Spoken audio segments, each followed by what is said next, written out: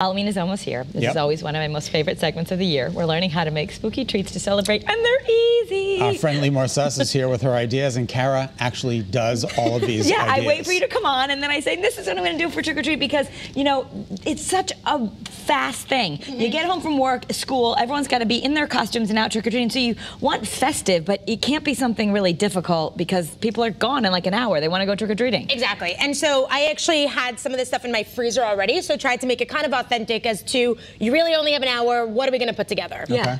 So, the first thing we have are English muffin pizzas. So what I've done here, so I had English muffins in my freezer, so I defrosted them, and then I just, so you just slice them in half, and then you add some pizza sauce, and then of course you can add some shredded cheese, but what I've done, because you know I have to have a cookie cutter with everything that I do. Everything is a cookie cutter, and it goes into shape. Awesome. So now we have ghost cheese, not to be confused with ghost peppers. Yes, exactly. So what I've done here is I took fresh mozzarella, and I used one of these mini ghost cookie cutters, and then I just put it into, you can put it into the toaster oven for like 10 minutes, let it heat up, and then you have some ghost pizzas. Right, or like just throw it on a cookie, if you have 10 kids coming over, exactly. Just put them all together. Right out. Now, will the ghost melt in there? It will, but what I would actually do is probably just put, you know, let the sauce and the English muffin heat up, and then put the ghost in 5 minutes before, if you still want it to be ghosty, you know. Otherwise it might melt. Otherwise it might melt. So this is great. I think in the past we've done, maybe you might have seen on Pinterest, the string cheese,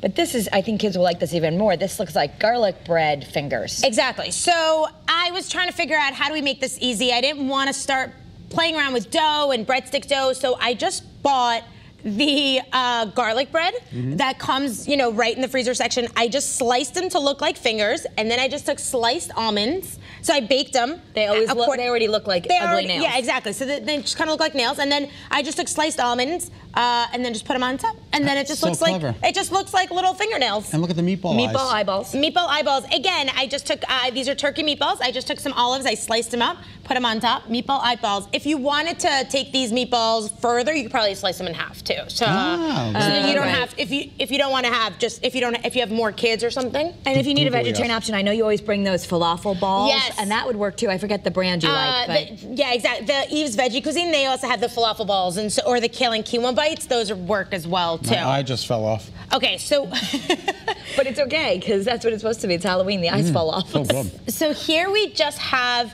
a spider web dip. So you can do this as like a 5-layer dip. You want to keep it simple, so I just did guacamole, some squeezable sour cream right on top to make it look like a spider web. And so the trick with the spider web is you do a circle within a circle within a circle, and then you just take it up to the top a little bit so that it's so it doesn't just end at the circle, but you just take it out a little bit and these further. are just pie plates, which people have. Yeah.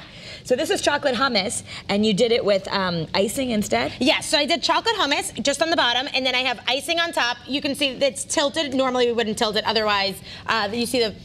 Anyway, so you have the spider web, and then I have cinnamon sugar pita chips. That's the best thing ever. I didn't know they had chocolate hummus. Yeah, so they have chocolate hummus right where they sell all the hummus. If you wanted to make it savory, you can do it with black bean. So good. We only have a minute. Okay. I'm going to show you how to make these Dracula teeth cookies. Okay. So you just take a soft baked cookie. It has to be soft. You take some red icing, and then I'm going to let you add the marshmallow teeth. Okay. And then here, a little bit more. A little bit more on each side. Add some marshmallow teeth. I need to see what it looks like. And then, like this. Have them stand up. Yep. And then you're going to put the other side. You're going to put some icing. And then you're going to make it look like little Dracula teeth. That is so awesome. I love it. So cute. And I'm going to come this way, and I'm going to show you one more thing. You take Hershey Kisses. You're going to dip them into icing, whether orange icing or purple icing.